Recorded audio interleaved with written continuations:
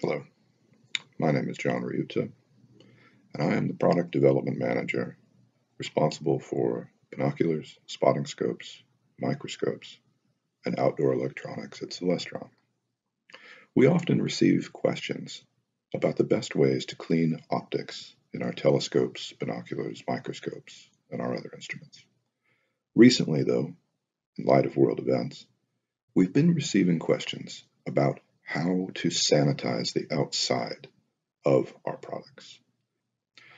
First of all, we always recommend that when using any optical instrument between people or when receiving one back from someone else, that you handle it with gloves and that you encourage people to use the mask while using it and while cleaning it yourself.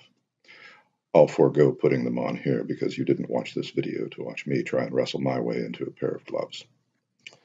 First of all, binoculars.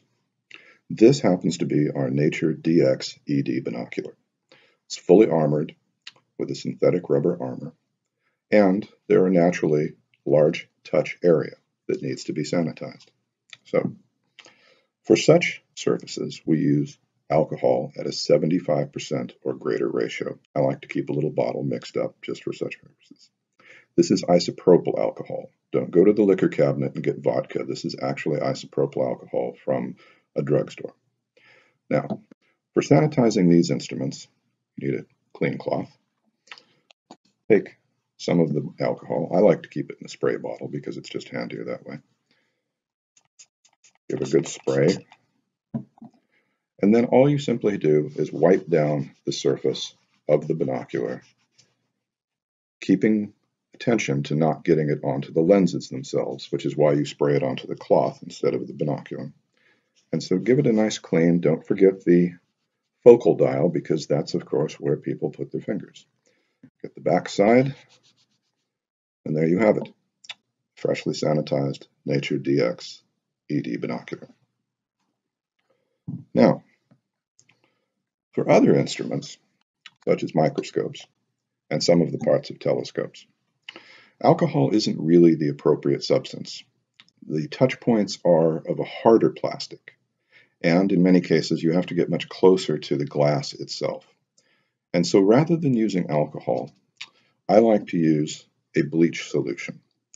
This is 1 part to 48 parts water, so it's a 1:48 ratio of bleach to water. I also prefer to use a cotton bud rather than a cloth.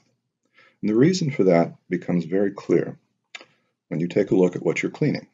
This, for example, is our Celestron Labs CM1000C microscope. Generally, for the touch points of a microscope, you are thinking of the focal control dials. You're also thinking of the eyepiece itself. And you may be thinking of the objectives, which of course have to be rotated.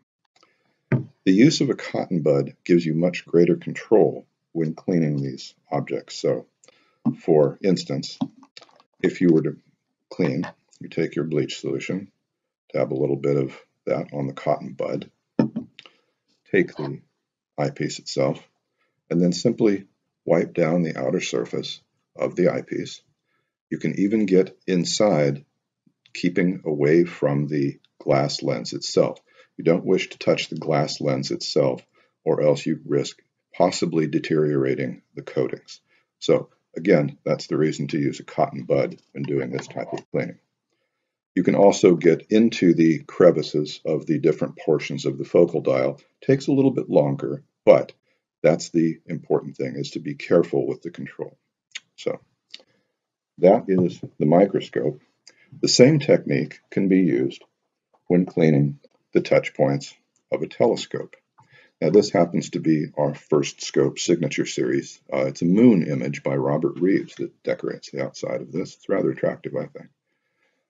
For the eyepiece, you handle it the same way as you would handle a microscope eyepiece. Cotton bud to there. Simply go around all of the surfaces, like so. The focal controls also need to be cleaned in the same way. And again, the cotton bud allows you to get into the creases of the focal dial to get them nice and clean. That is the telescope. Always make sure to close your bleach because it does have a bit of a smell. That's really all there is to it. I thank you for watching this. If you have questions about Celestron products, anything you'd like to know really about them, or how to handle them, or how to maintain them, please post using the hashtag #DearCelestron. I'm John Riutta, wishing you curiosity, good observing, and good day. Thank you.